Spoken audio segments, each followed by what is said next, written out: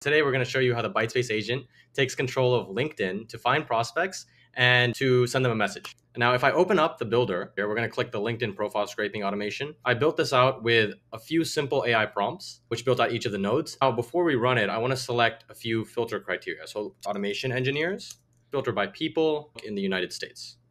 I can click run, and you'll see that it's opening up LinkedIn. You can see now that it's typing in automation engineers. And it should start going through the filters. So it's found the people filter, selected that. Now it's going to go into all filters. You see that it's identified all the filters and chosen the one that we selected.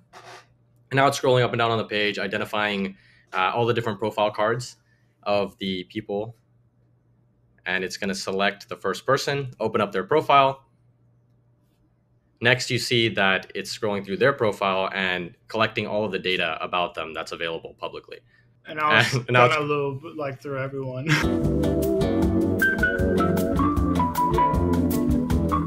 Looks like we're finished. So we'll go back to the automation. We'll check the log data, see all the data that it's pulled from each of these people.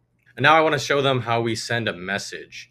Go back to the automations. Yeah, I'm going to take a moment to fill this out. Okay, cool. I have it filled out and I'll hit run.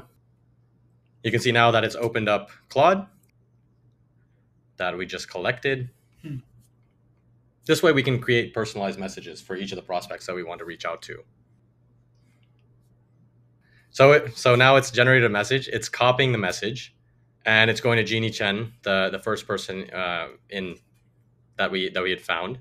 Now it's created the message for her. Yeah, it's done. If you like this automation and you have any ideas about what we should automate next, or you're interested in joining the waitlist, then comment those ideas below. And we really appreciate you sharing our last video. Like, our waitlist numbers skyrocketed. We have over 1,000 people on the waitlist now, which is super dope. And we're cooking up a bunch of new features.